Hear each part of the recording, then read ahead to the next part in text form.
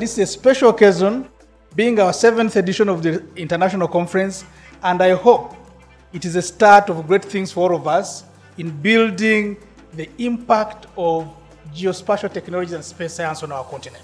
It's going to be an interesting session based on the CVs and experience that these individuals have.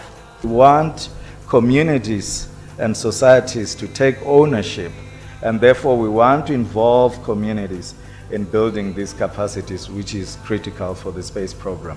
The call for the link between science and policy has been very eminent.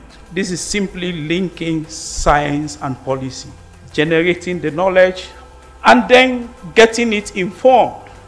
Being a UN agency, we here are all mandated to be able to support governments.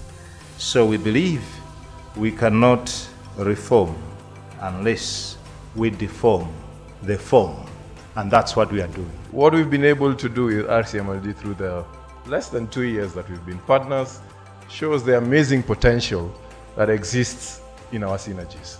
We believe that our future starts with geographic understanding and recognizing our world as an interdependent ecosystem that we as humans can shape with the decisions that we make. I hope that this will provide us a platform to even form new collaborations that we can be able to leverage on, and that will be geared towards bridging the gap between science and policy.